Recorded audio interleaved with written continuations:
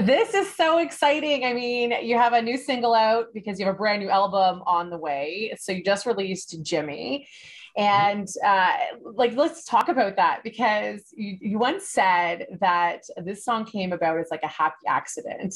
So what do you mean by that? Like, how does a happy accident happen like this? That's how most of them come. It's just like it's something that takes 2 minutes to inspire, and then the rest of it follows afterwards. Like the line "I love you like I love my guitar."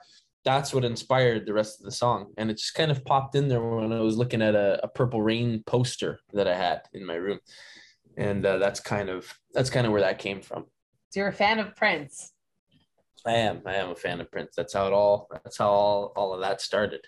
Oh, really? That's so awesome. I just wanted to say that I think that it's so cool. A lot of the time with these iconic songs, you expect some sort of essay or huge story of like, you killed yourself coming up with it. But a lot of the time, it's like this lightning in a bottle that you're sitting somewhere you don't expect and it just hits you. And it sounds like that was the case here.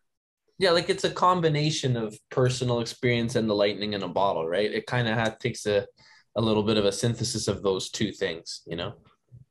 So you've opened up for Justin Timberlake, and now you're opening up for the Backstreet Boys for some of their Canadian dates. Have you ever thought to yourself when you're standing up on stage, oh my God, how did I even get here? Like that must be such a Absolutely. great feeling. Absolutely. And I'm actually in the States now on some of their run in the United States as well. I'm Oh, opening for really? them in the States as well. Yeah. No, a lot of this is always with the Timberlake thing. I was like, did that even happen really? Because then the pandemic hit after that, and then that felt like that also didn't happen either. So a lot of existential questions after those types of experiences. So to be able to do it again after the pandemic was is I'm like, hey, I have to count my blessings, right? That must have been actually tough. Now you mention it because you opened, with Justin. It was before the pandemic. Then the pandemic hit, so it's felt like probably there's some more momentum coming for you career wise, and then the world shut down. But then Mhm. things they're looking up. I mean, you're opening up for the Backstreet Boys. How did all that feel? Like it must have been such a roller coaster. It was because I was used to being in my pajamas for 2 years, chilling and doing my thing. And then I come back and I'm like, oh yeah, yeah, yeah, we're ready. We're good to go. We're good to go. We have to get going. You know what I mean? So it was a switch. It was a big switch. I don't know if you've been told that you're a bit of a hair trendsetter. Have you heard this? Really? Because let me tell you, if I go to the gym, they almost all have this curl, or they attempt to have the same hairstyle as Francesco Yates. They want these curls. Nobody does it like you. Is this a natural curl situation, or do you have tips for people that want to achieve the same look? It is. There is a natural curl situation, but I think if you have curly hair, you got to use moisturizer. Don't use like curl creams or leave-in conditioners or anything. The moisturizer is the way to go. I don't know, but it's a natural curl. It's the way it is. Monica, can you relate to that?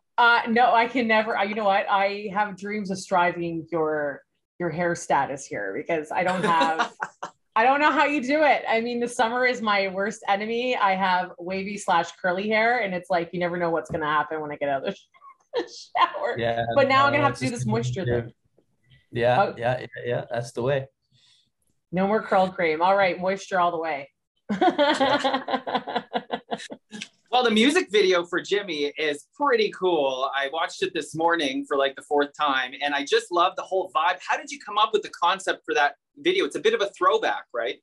It's somewhat of an Alice in Wonderland kind of situation. It's more based on the whole visual presentation than anything that's actually like a story. But the story is you go in with just a plain leather jacket, and then you end up in the whole and in that whole other universe. You start one way, and then you get pulled into something. That's the whole theme of it. So with Jimmy, that's the first song off your third upcoming album. When can we expect more from you?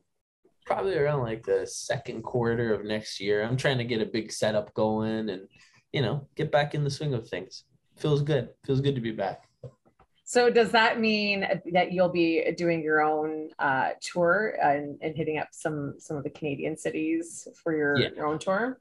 Yep. That's gonna be fun. That's gonna be a fun time. Hey, maybe you'll get JT to open for you.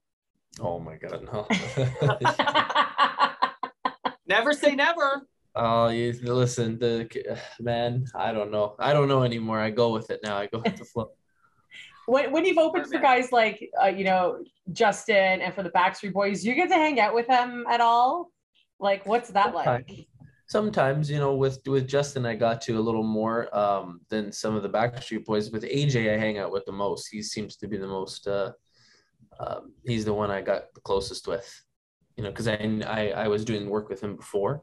So, yeah, sometimes. Oh, nice. That's cool. I didn't realize that you've done some work with AJ, because I know that he's released some of his own stuff too on more than one occasion. So that's pretty cool that you got to work with him. Yeah. So beyond the album, like what's next? What are you hoping to do next?